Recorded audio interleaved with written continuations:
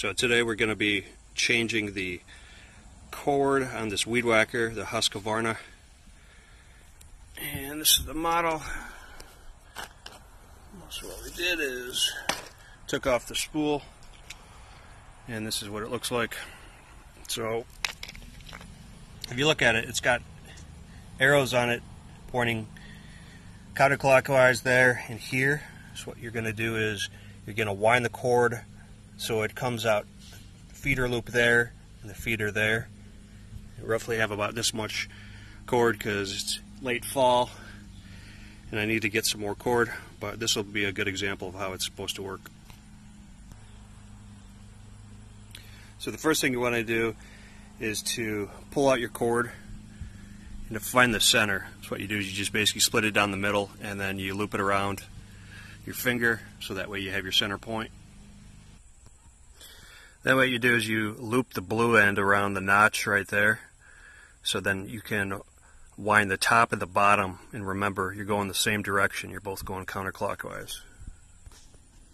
So when you wind it, you'll see that at the top there's this notch, so you can notch the top one to hold it, and then that'll allow you to tie the second one to wrap it around, and then once you're done, hold it with your thumb and then put the cover on. So as you put the sleeve back into the cover, you'll trace the blue string through the holes there on the left and the right. I'm holding it with my hand just to show you. And then following that, what you'll do is you'll put it on the actual cover, and being careful to let the clips on the left and the right go into the holes that are here and here, while not letting the slip loose because it will spring out.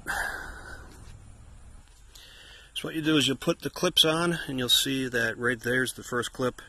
Remember to get the clip inside the housing, and you just push it in and it clips.